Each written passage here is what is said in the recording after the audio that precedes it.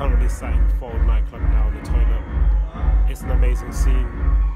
I can't describe to you how truly amazing it is to be somewhere in London where you can party until 12 in the afternoon. It's our responsibility as club goers to make sure that this place is perfect and nothing shitty happens. The DJs have been amazing, security's amazing, they've got a great bar staff, and the sound is probably one of the best systems I've heard in a long time. Fold is probably going to be the age or the dawn of a new age in clubbing in London, and I can't wait to see what happens next.